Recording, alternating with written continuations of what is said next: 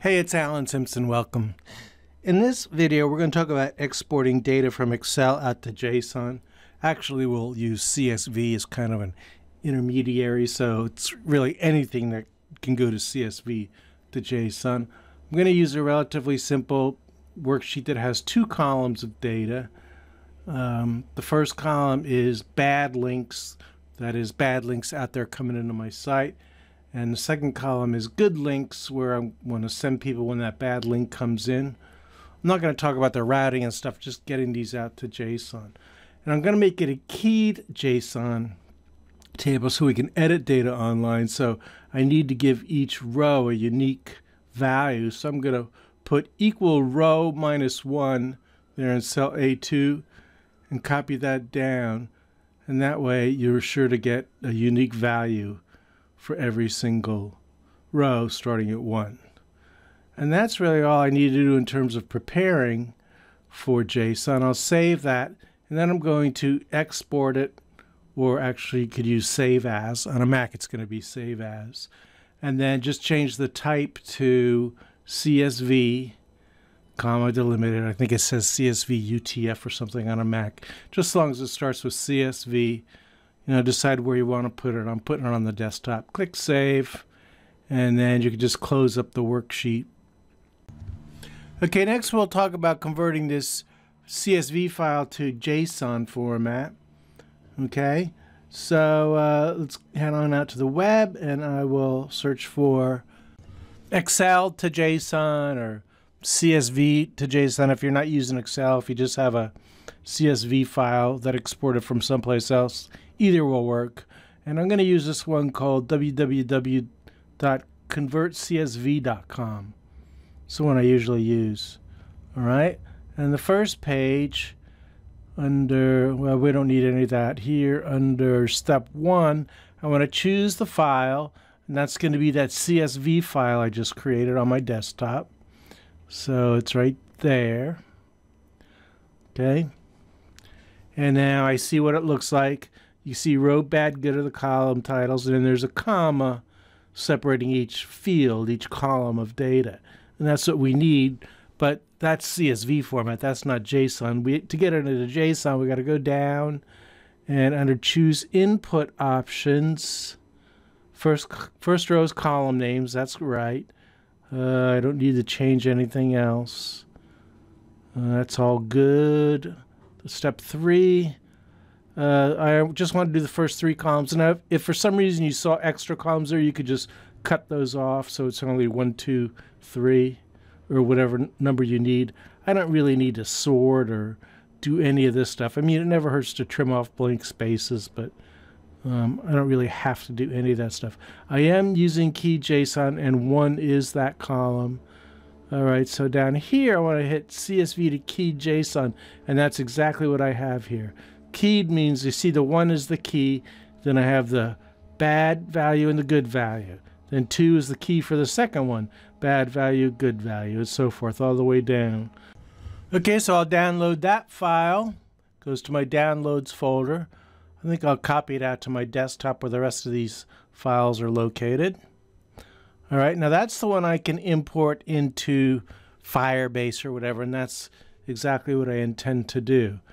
Now, this part is tricky. If you don't have any data in your Firebase database or whatever, you create a brand new one, that's fine. Just go ahead and import it. For example, this comments one I'm working on, I've just been using that to play around with some stuff. It doesn't have anything serious in it, but it does have data. You can see that there. Okay, now if you have data in there that you want to keep, you do not want to just import this new JSON. You would have to come out here, export what you have first so you have a copy of it, and then you can import, because whatever you import is going to overwrite what's in there already. And to show that, I'm going to go ahead and import the one I just made. Okay, and that's this convert CSV JSON.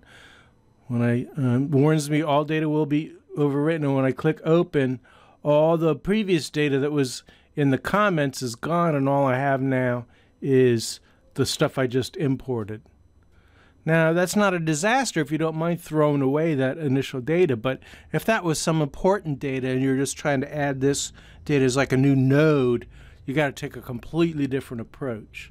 All right, so if you're doing this for a job or something and your boss says, do not lose that other data, you don't want to take any chances with that.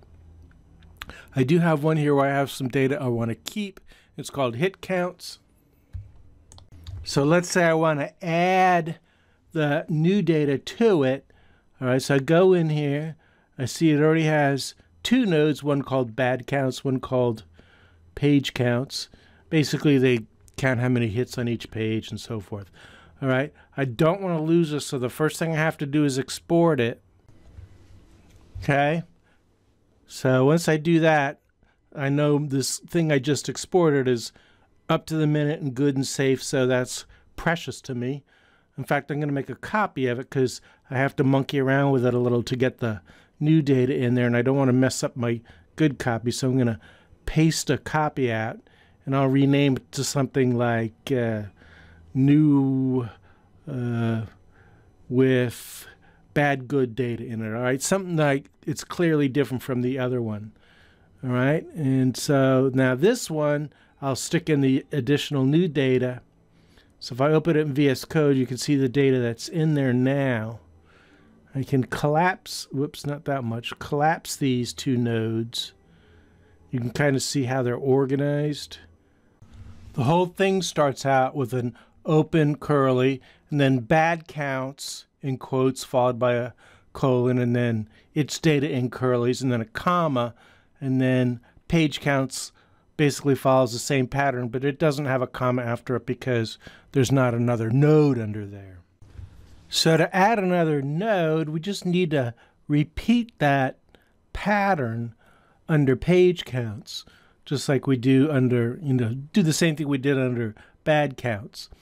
Okay, so I need a comma to say another node's coming, then the name in quotation marks, and I'll call this one bad good, and then the colon, and then the open curly and closing curly.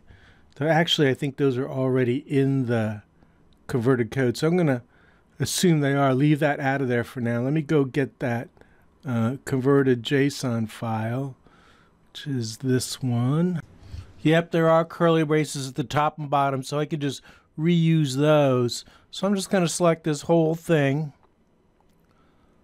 Obviously, I could use Control A, but I just want to make sure you see I'm selecting the whole thing, copy it, paste it in here after this new name, and I think that should be right. Let me format it and just take a quick look. I don't see any complaints down here. It looks good. I don't see any red squiggles or anything. If I collapse this, yep, it follows the same pattern. I think it's good. All right, so let's save that. All right, in fact, I'll close that. I don't need that one anymore either. Just get out of here completely. All right, now back at my Firebase. This is my last chance to change my mind. I could export that JSON because I'm about to wipe out what's out there when I do import JSON. And I just did that. Notice that it does warn you it's going to be overwritten, so you have no excuse. All right, so I did that with that new file. I'll import that, and looks good. You'll notice that it always puts them in alphabetical order. You don't really get to choose the order of the nodes, but it doesn't matter. I mean, this is just data. Nobody's looking at it directly. You're accessing it with code. All right, so that worked. And now I have 3 nodes in there, and originally it was from Excel. And now I could always just use Excel to manage these data and, crank out these files as needed and upload them, though most of the time my app actually manages the data. But that's a whole different story. For now, what we've dealt with the problem of going from Excel to JSON, and with that, I'll say thank you for watching, and I hope you learned a trick or two, and I hope to see you around the net. All right? Thanks again for watching, and bye-bye.